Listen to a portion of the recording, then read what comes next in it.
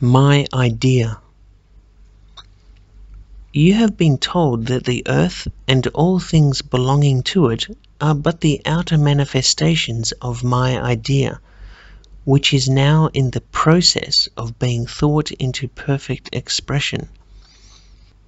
You have been shown that my idea is responsible for all created things, and that it is both the cause and reason for all manifestations, yourself and your brothers and sisters included, all of which have been thought into existence by me, the one original thinker and creator.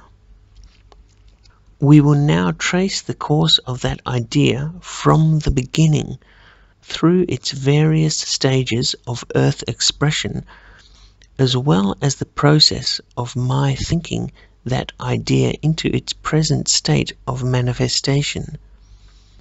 In the beginning, at a dawn of a new cosmic day, when the word consciousness was just awakening and the stillness of cosmic night yet prevailed, I, the thinker, conceived my idea. This my idea of myself in manifestation in a new condition, called earth expression, I saw completely pictured in the mirror of my omniscient mind. In this mirror I saw the real earth shining forth brilliantly in the cosmos, a perfect sphere where all the infinite phases, attributes and powers of my divine nature were finding perfect expression through the medium of angels of light, living messengers of my will, my word in the flesh, even as it is in the celestial world of the eternal. I saw myself manifesting outwardly as nature, and my life as the vivifying and evolving principle back of all manifestation. I saw love, the divine creative power, as the animating and vitalizing force back of all life, and my desire to give perfect expression to that love as the potential and real cause and reason of the birth of my idea. All this I saw mirrored in my all-seeing and all-knowing mind, which could see and reflect only the soul of things or their reality. Therefore, this that I saw pictured in my mind was the real earth, in fact, its beginning, its conception into cosmic being. Now, my consciousness is the inner essence of all space and all life. It is the real substance of my all-comprehending and all-including mind, whose informing and vitalizing center is everywhere, and its limit and circumference nowhere. Within the realm of my mind alone, I live and move and have my being. It both contains and fills all things, and its every vibration and manifestation is but the expression of some phase of my being. Being is expressing or outpressing. You cannot imagine being without expression.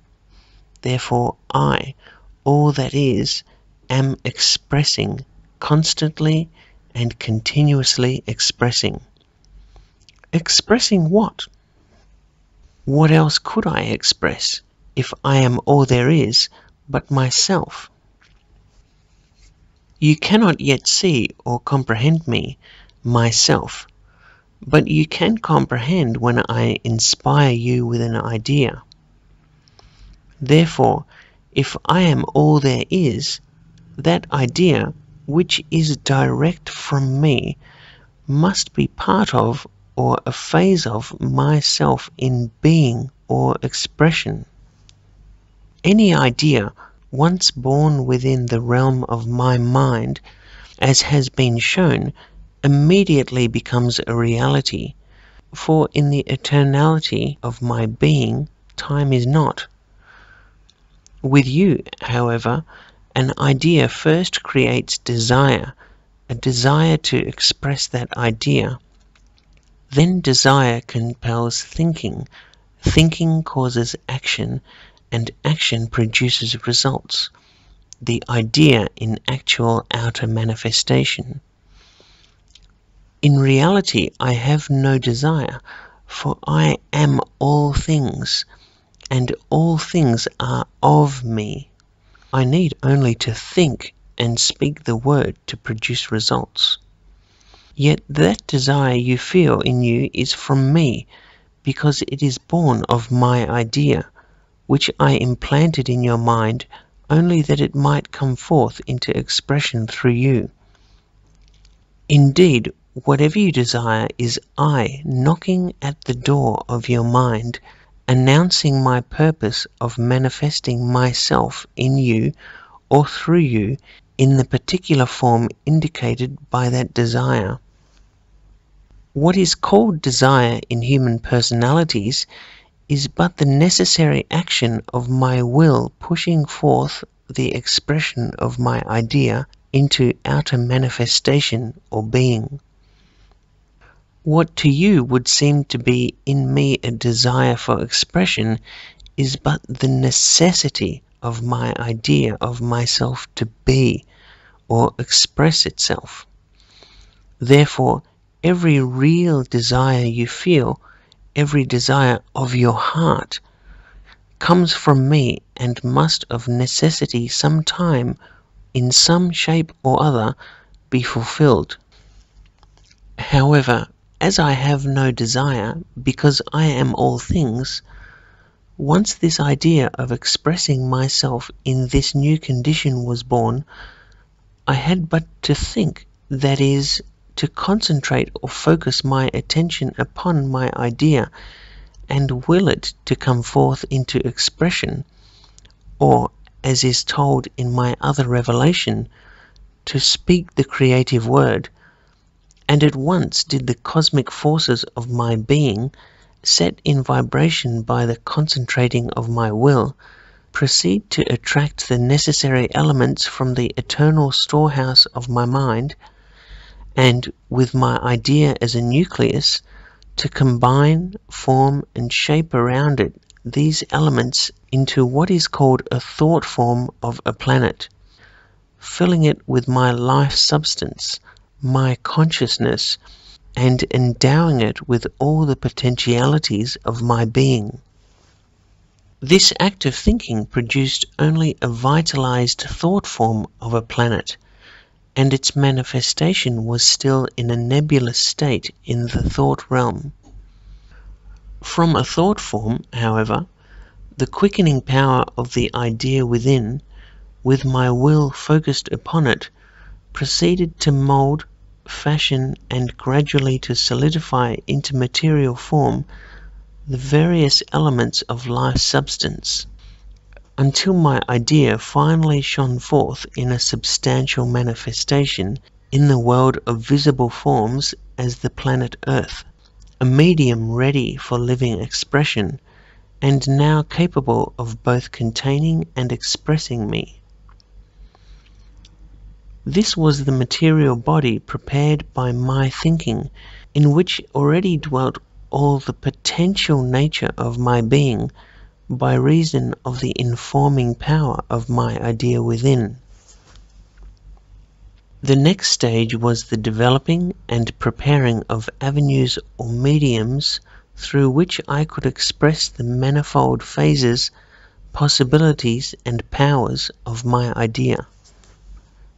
The outward evidence of this was what is known as the mineral, vegetable, and animal kingdoms, which, each in turn, as it came into manifestation, gradually unfolded higher and more complex states of consciousness that enabled me more and more clearly to express the infinite phases and variety of my nature. It was at this stage that I looked upon my creation, as stated in my other revelation, and saw that it was good. But there yet remained the final and culminating medium of expression. Up to this point, while each perfectly expressed some phase of my nature, Yet all existing mediums and avenues were unconscious of me, and were mediums of expression only as a wire is a medium for conducting heat, light, and power. The conditions were ripe, however, for the creation of mediums through which my divine attributes could find conscious expression, conscious not only of their relationship to me, but of their ability and power to express my idea. It was at this moment in time that you and your brothers and sisters were born into existence as human expressions, coming into manifestation as you did, similarly with all other mediums, in response to my concentrated thought, in which I saw all the infinite variety of my attributes in actual expression in entized forms, each manifesting in predominance some particular phase of my being, and each conscious of me, its creator and expresser. I saw you in perfect expression, even as I see you now, the real you, an attribute of myself, perfect. For in reality you are an angel of light, one of my thought rays, an attribute of my being, ensouled in earth conditions with no other purpose, which is no purpose at all, but a necessity of my being, but the final complete expression of my idea. In the eternal there is no time or space or individuality, and it is only by reason of the phenomenon of thought being born from the womb of mind into the world of matter that the illusions of time, space, and individuality occur. The thought or creature acquiring the consciousness of separateness from its thinker or creator. So it was then that the first tendency to think yourself as separate from me was born. The complete consciousness of separation did not become established until long after.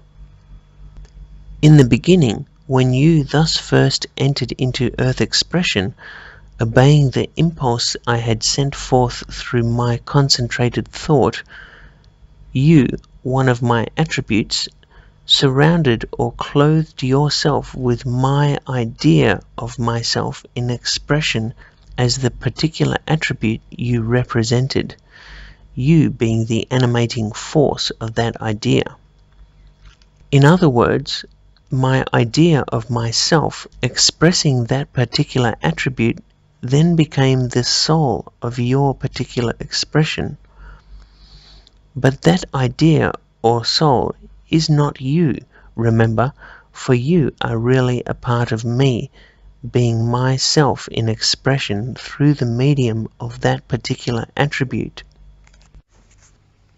Having clothed yourself with my idea, this idea then, through the necessity of its being, immediately began to attract to itself the necessary thought substance requisite for the expression of that particular attribute, and to build and shape it into my image and likeness. It thus became a holy temple, filled with my living presence, because inhabited by you, one of my divine attributes. This temple, being in my image and likeness, and composed of my thought substance, surrounding and clothing my idea, is consequently your real body. It is therefore indestructible, immortal, perfect.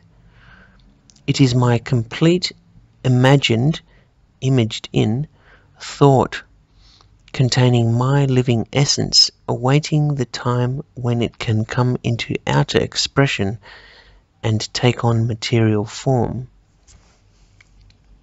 So now we have, first, I am expressing as you, one of my divine attributes. Second, my idea of you, one of my attributes, expressing in earth conditions, or your soul. Third, my imaged thought of you, forming the temple of your soul, or your soul body in which you dwell. These three make up the divine or impersonal part of you, the immortal three-in-one you, my latent yet completely formulated thought, shaped in my image and likeness, as yet unquickened, and therefore having no connection with your human personality, which has not yet been born.